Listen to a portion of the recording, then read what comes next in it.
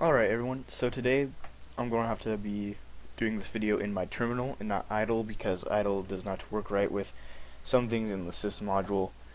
I'm not really sure why. It has something to do with how idle is made, even though idle is made in Python. But yeah, so just go to your terminal and type in Python. If it's in your path, then that should work fine. If it's not in your path, just add it. It's really simple. You can just Google how to add Python to path in Windows. In all other operating systems, I think it works just fine, like right out of the box. Anyways, so we're going to import our sys module, and we're going to import our OS module. Even though we could have done that one line, I wasn't thinking. So there's some things with the system module and the OS module that will show you how other things work. If you've done any like reading on any book and you learn about raw input and input, you'll know that they tell you not to use input. They tell you to use like int raw input normally, or float raw input and stuff like that, and there's a reason for it, and it's because of the basic idea of the system module. So we're going to print some things out real fast. sys.standardin, sys.standardout, and sys.standarderror. So that's standard is just std, and then error is err in this case.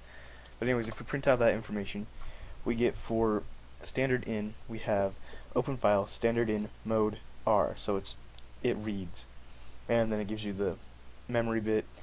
Then for standard out, it says open file standard out mode write, and then the memory data, and then open file standard error mode write.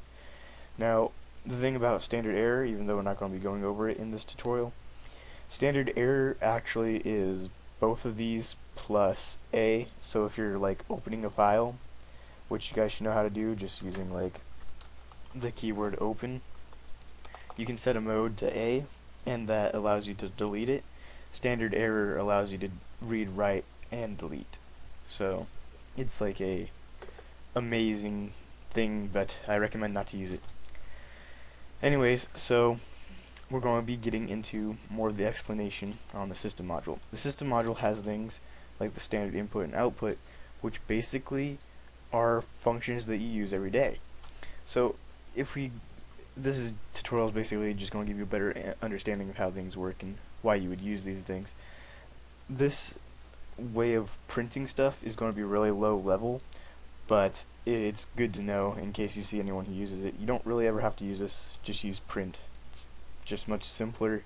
You don't have to import, and it's not such low level, and you probably will never have to use anything low level. So this just gives you a good idea of how to use things that aren't in the system module, even though they use the system module. So sys.standardinput, well, actually let's do output.write. That's pretty much what print is. And then the arguments, you give it like what you want to write. Enter stuff here, and that pretty much just prints. Oops. Oh wow. sys.stdout.write. Enter stuff here. Anyways, that will actually print out enter stuff here.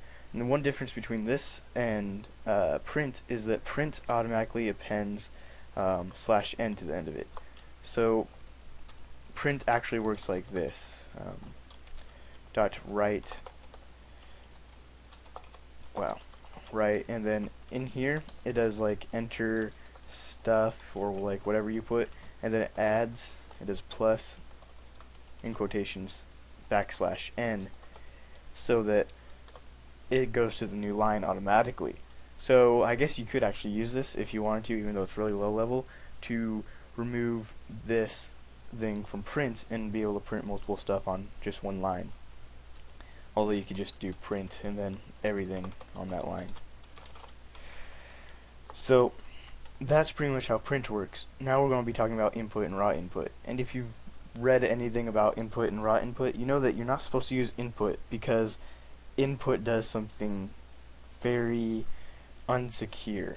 And it, instead of like raw input where it takes strings, input will take numbers. That's what most people who are new to Python will automatically think.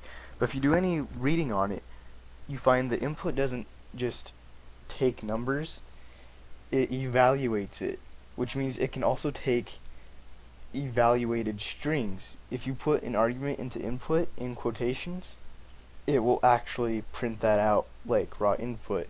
But that also means that if you were to give it a command, you can have it evaluate a command or rogue code and basically mess up the program. That's why you're not supposed to use it. Instead, you're supposed to use float or int raw input. So here's basically how they both work. You do sys.standardin.read line, and that is pretty much raw input. You get hello, and it even appends the \n to it. So then how do they make input? Input is just eval and then sys.standardin.read line. And to prove to you, it won't take string arguments like the normal one will. It'll say invalid syntax. So if we do eval, oops, oh, should have been it. I messed up.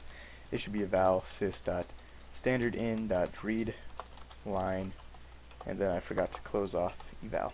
There we go. That's why it was a syntax error. I thought that was weird, but yeah. So if we try to give a string argument like that, we get traceback most recent call standard input line 1 in module string line 1 in module name is not defined. So it doesn't take strings just like input won't, but it will take numbers like input will. But something that you may not have ever tried with input is that, even though this doesn't apply to 3.x because I think they got rid of this, if you do something in quotations, like well, we won't do that, like just hello in quotations, it'll actually evaluate it into a string, which is very bad. You don't want it to do that. And so that's pretty much like how the system does it. There's another way of low-level writing and reading that the operating system has. So this is going to be like the last thing I show you guys before we move on. But yeah, so it'd be os.write is pretty much standard output, and in here you would do something like 1, 2, or 3, and that is basically standard output, input, and error. So if you wanted to output something, you just do 1, and then you do comma, and then hello world. Close that off, press enter, and you get hello world, and then you get 11. Well, what does that mean? Well, just like how standard output works, where you're supposed to, where it automatically appends the \n to it. That's how print does that. os.write doesn't append it, just like output, standard output doesn't do it. So you actually have to add that as well, and you'll still get the number. And what does that number mean, you may be wondering? That's how many bytes of code were written. So each one of these is 1 byte. And then we have \n, and n becomes that letter, the extra byte. So basically it doesn't really write this to it, but if we were to open a file onto our desktop, like open blah blah blah blah, and then we were to write something to it, the 12 wouldn't get written to it. That's just information for you. It tells you basically like what was written and how many bytes of it was written. If we did os.read, you'll see that, oops, wow, forgot to even put that in there. os.read 1, oops, 2, and then like hello.